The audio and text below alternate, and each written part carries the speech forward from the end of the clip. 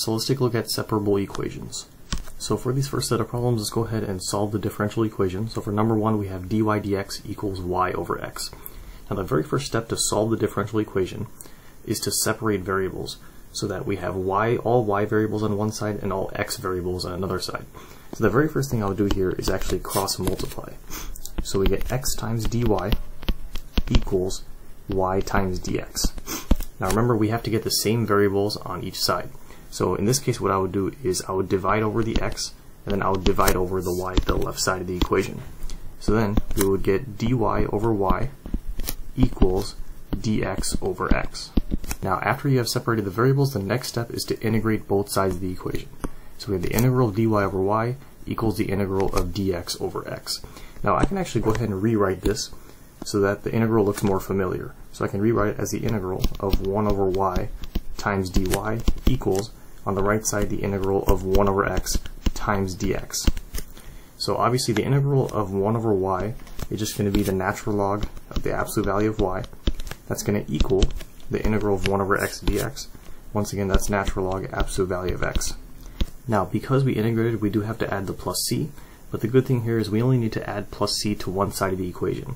And it's better to add the plus c on the side of the equation that has the x variable.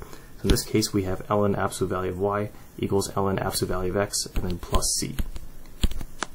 Now solving the differential equation basically means given dy dx, we have to solve for y.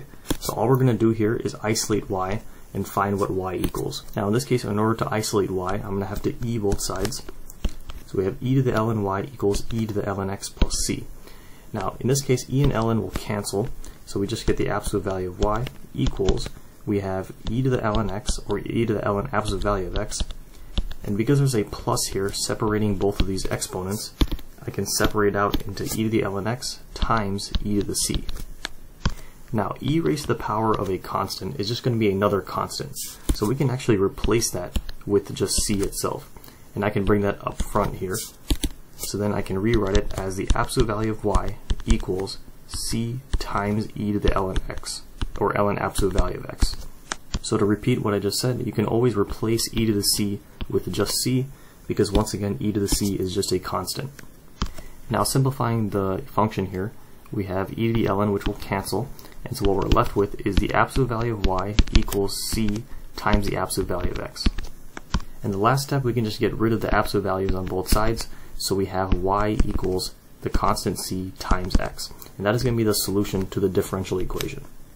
Now for number two, we have x squared plus 1 times y prime equals x times y. Now don't let y prime confuse you, because remember that y prime is the same thing as dy dx. So I'm going to go ahead and replace y prime with dy dx. And then I can go ahead and separate out the variables. Once again, that's the very first step. So the first thing I would do is actually go ahead and divide over the y to the left side, and then divide over x squared plus 1 to the right side.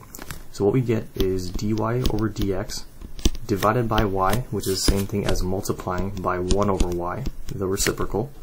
That's going to equal, and then we have x over x squared plus 1. So now finally what I need to do is multiply over the dx to the right hand side of the equation. So then we get 1 over y times dy equals x over x squared plus 1 times dx. So now we can go ahead and integrate both sides since we have separated the variables. Now similar to the previous problem, the integral of 1 over y dy is ln of the absolute value of y. And then we have equals the integral of x over x squared plus 1 dx. Now in this case, we have to use u substitution. So if u equals x squared plus 1, then du equals the derivative of x squared plus 1, which is 2x dx. And then dx, if I isolate, equals du over 2x. If I go ahead and sub in everything back into the integral, we have the integral of x over u times dx, which is equal to du over 2x. Notice the x's will cancel. A 1/2 can come outside the integral as a constant. So we have 1/2 times the integral of 1 over u du. So then we have 1/2 times the integral of 1 over u du, which is going to be natural log absolute value of u. And then we can go ahead and replace back our u, which is obviously x squared plus 1. So we have 1/2 natural log absolute value of x squared plus 1. So I can go ahead and put that over here, where we have, once again, the integral of 1 over y dy is ln absolute value of y. That's going to equal the integral of x over x squared plus 1 dx, which we have just found to be 1/2 natural log absolute value of x squared plus 1. Because we integrated both sides, we can go ahead and add the plus c. Once again, we'll add it on the side that has the x variable, so on the right side, and then we can go ahead and solve for y. So in this case, in order to get rid of the natural logs and isolate y, I'll have to e both sides. Now e to the ln will cancel, so we have the absolute value of y equals, now because we have a plus sign here separating the two exponents, half ln x squared plus 1, and then c, we can go ahead and separate it into e to the 1/2 ln absolute value of x squared plus 1, and then times e to the c. Now once again, e to the c is just a constant. We can replace that with just c. So now I can go ahead and rewrite it as the absolute value of y equals c times e to the 1/2 times the natural log absolute value of x squared plus 1. Now using properties of logs, we can actually bring what's in front of the log, the constant 1/2, up top as an exponent. So I'll rewrite it as the absolute value of y equals c times e to the natural log absolute value of x squared plus 1, that entire thing to the 1/2 power. So now I can rewrite this as the absolute value of y equals c times e to the ln, and then we have the square root of the absolute value of x squared plus 1. Now notice e to the ln will cancel, so what we're left with is the absolute value of y equals c times the square root of the absolute value of x squared plus 1. And finally, we can just get rid of the absolute value on both sides. So we have y equals c, the constant, times the square root of x squared plus 1. That's going to be the solution. Now for this next set of problems, we have to find the solution of the differential equation that satisfies the given initial condition. So for number 1, we have dy dx equals y squared plus 1, and the initial condition is that y of 1 equals 0, and we'll come back to that later. The very first couple steps are the exact same. So once again, we're going to separate our variables here. So the first thing I would do is just switch the places of dx and y squared plus 1. So we have dy over y squared plus 1 equals dx. And then I can rewrite this as 1 over y squared plus 1, and then times dy, that equals dx. Because we have the variables separated, let's go ahead and integrate both sides. Now the integral of 1 over y squared plus 1 dy, remember that's just going to be inverse tangent of y. That's going to equal the integral of dx, that's just going to be x. Now that we have integrated, we can add the plus c. Now if I go ahead and isolate y, in order to get rid of this inverse tangent, I just have to tangent both sides.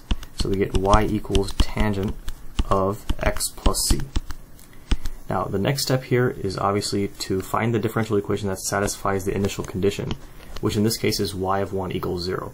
So all we're doing with this extra step is finding what the actual value of c is. So in this case, y of 1 equals 0, and all that means is that when we plug in 1 for x, our output y is equal to 0. So in this case, all we have to do is isolate c and find what that equals when we plug in x, or 1 for x, and then 0 for y.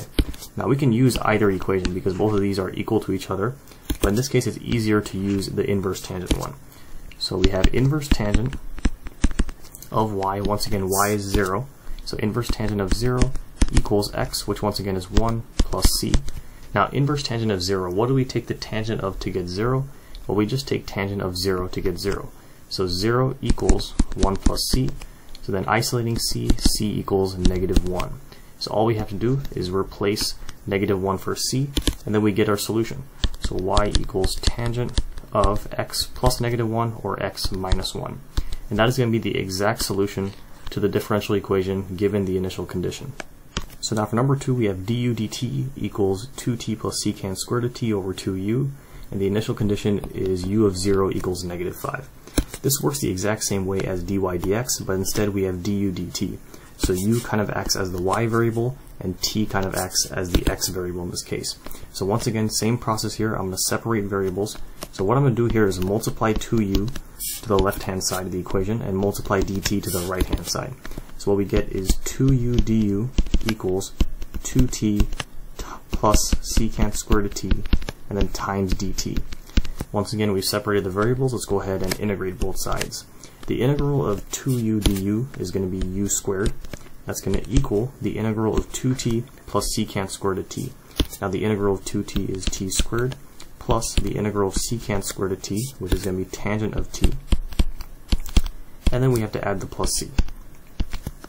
Now if I go ahead and isolate u is going to equal plus or minus the square root of t squared plus tangent of t and then plus c.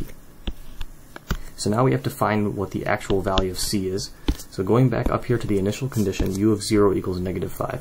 This means when we plug in 0 for t, we get an output of -5, or in other words, our u is going to be equal to -5. So let's go ahead and sub in these values. So in this case, I'll just sub it into this top equation. Once again, both of these equations are the same. So we have u squared, or in other words, -5 squared, which is 25, equals t squared, which in other words is 0 squared, that's going to be 0, plus tangent of 0 is 0, and then plus c. So then we get c equals 25. So I can go ahead and sub in the value for c. So we get u equals plus or minus the square root of t squared plus tangent of t and then plus c, which once again is 25. So plus 25.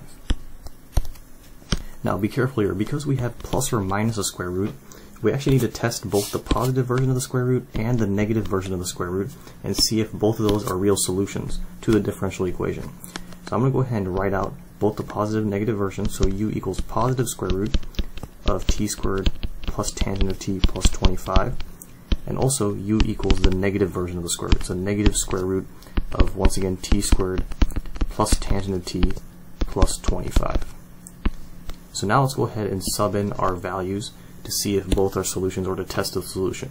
So once again, u is -5, so -5 equals the square root of t squared, so 0 squared is 0, once again, plus tangent of 0, which is 0, and then plus 25.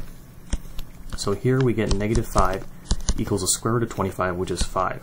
So realize that -5 does not equal 5, so we say that the positive version of the square root is not a solution. So let's go ahead and test out the negative version. In this case, we have -5, which is once again is u, equals -1 times the square root of 0 squared plus tangent of 0, which is 0, plus 25. Once again, that's going to be 25. So here we get -5 equals -5. So in this case, the negative version is a solution. So that is going to be the exact solution to the differential equation.